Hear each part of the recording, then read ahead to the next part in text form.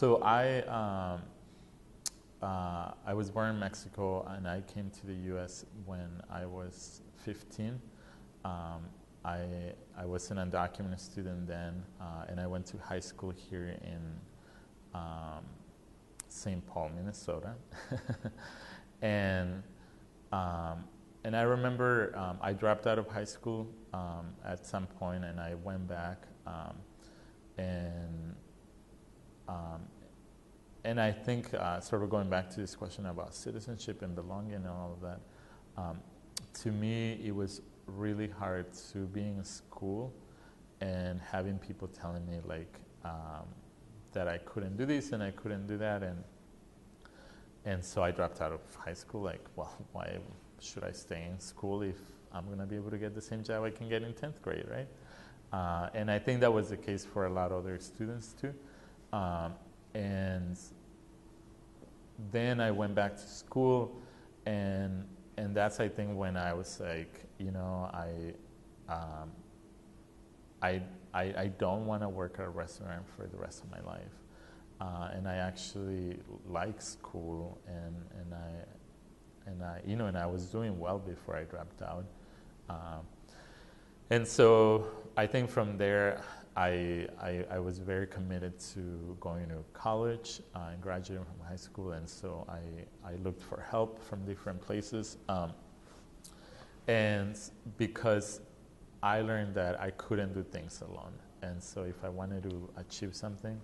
I needed to do it with other people, and so I found like College Possible, former Admission Possible, and I got a lot of help in sort of learning about college and things like that. You know, no one in my family had ever gone to college or graduated from high school, and so the fact that I was going to graduate from high school was a big deal in my family and for me. But I was able to go to Augsburg College, and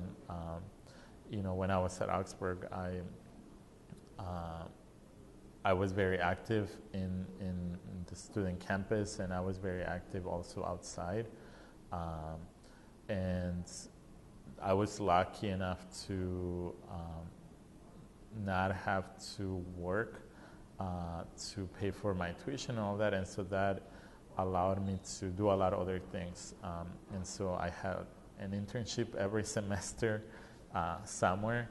and that was really valuable because I was able to build a network of people who supported me and cared about me, and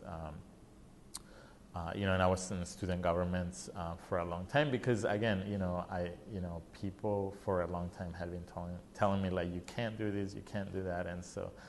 I almost took this rebellious approach, like, watch me do it, and so a lot of times I found myself in places, you know, people told me I couldn't be in, and sort of being able to prove people wrong was kind of fun, but it was also really tiring because it was a lot of work, and I was constantly, you know, trying to prove people wrong, and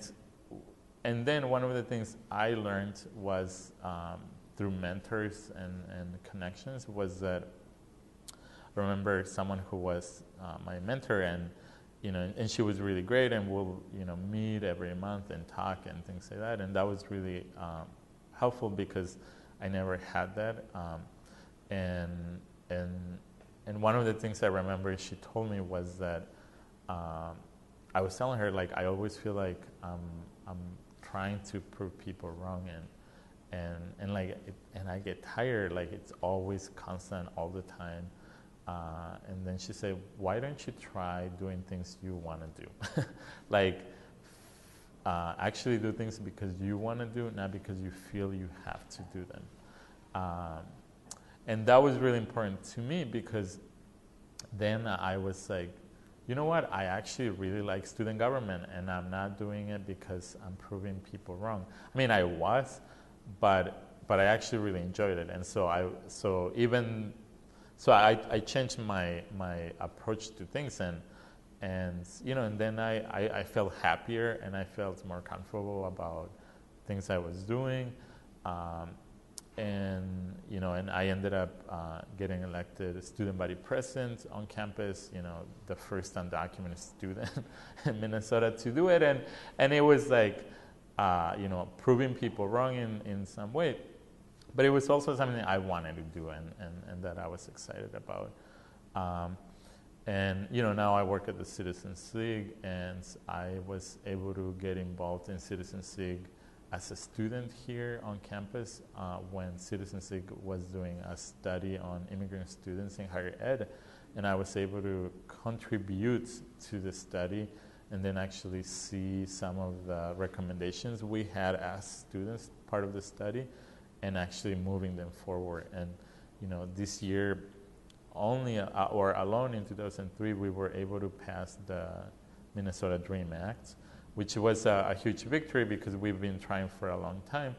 But now I was doing as part of my job, and I was getting paid for it to go out and talk to legislators and talk to students and talk to families and all that. And that's I think is really rewarding to be in a place where you feel like you're contributing and where you feel challenged and all of that.